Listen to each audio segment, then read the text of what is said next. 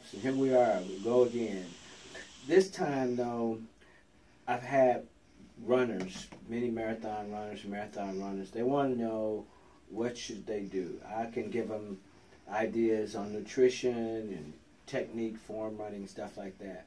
What would your tips be? Well, generally speaking, the tips start off, they say to train for a marathon, start at least a year in advance. There's groups you can join that'll take you through the process, starting small and building gradually. They'll also say get a good pair of running shoes and start small, right? Start a year out. One thing that's not really talked about that's critical is making sure that the primal muscles that protect everything from your knees, your hips, your back, your neck, and shoulders, and contribute to efficiency in running, making sure those primal muscles are established before you even train. Right. In fact, a lot of people enter this process with some low-grade overuse injuries, and these will be, for example, you'll see neck pain or tension, headaches, maybe a history of low back pain a couple times a year. Those people should address this first, as should someone who's not injured, who just wants to get into running. So start with strengthening the four primal muscles correctly, which we teach in here, which you now know how to do very well. And it's not commonly well taught, which is strengthening the lats, the lat dorsi, effectively, the trunk, the muscles of the trunk, all the abdominal wall muscles, the gluteus maximus, and the inner thighs. Once those muscles have adequate strength, they can handle the force loads, obviously, that could potentially injure the secondary and tertiary muscles that most runners end up having to keep stretching. Sure. Tip number 2. All right. If you feel the need to stretch because you have tightness, tightness is the hallmark of injury.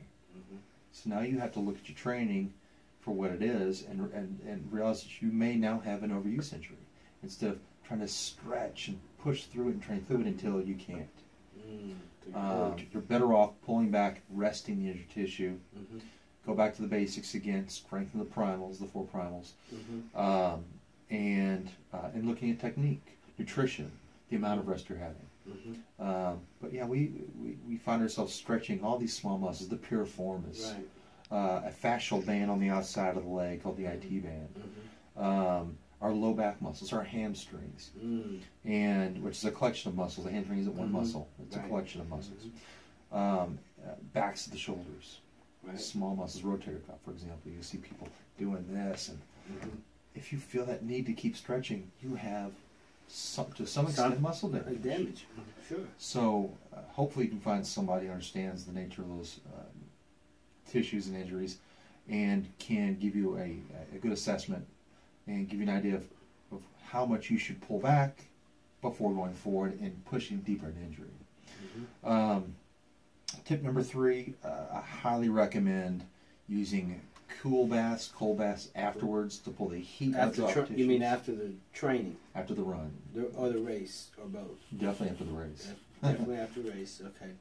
Sure, but anytime you run, working muscles started at 98.6 degrees, but working muscles create energy, energy creates heat, and muscles, or more specifically proteins, start to denature and break down above 1 and 1.4, which is why it's critical to then pull the heat out after the athlete is finished, so that the protein can form strong bonds again, creating healthy tonal tissue.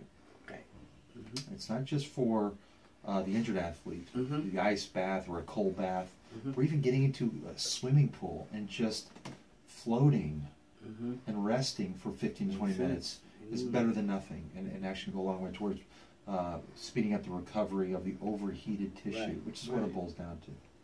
So, controlling the temperatures of the tissues, even training in cooler weather is the reason why it feels better. Tissues, cooler weather. Proper running technique, which is becoming much better understood these days. No more heel strikes when you're running, landing on your skeleton, so to speak. Looking at tightness as injury and not something that needs to be improved. Listen to your body. It shouldn't be tight. Yeah, absolutely. The non-injured tissue does not get tight. Right.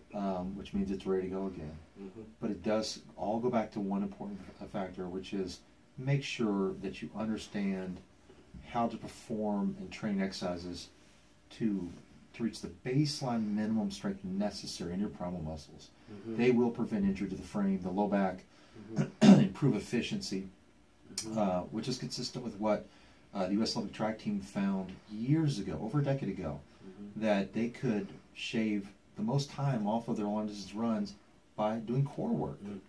Mm-hmm. Yes, I laugh because I'm a big advocate of that. Yeah, Core exactly. work. Mm-hmm. So that's where I would start. I think those are probably the most critical, Mm-hmm. beyond the typical nutrition, training, enough time out. But it really boils down to injury prevention when it comes to performance.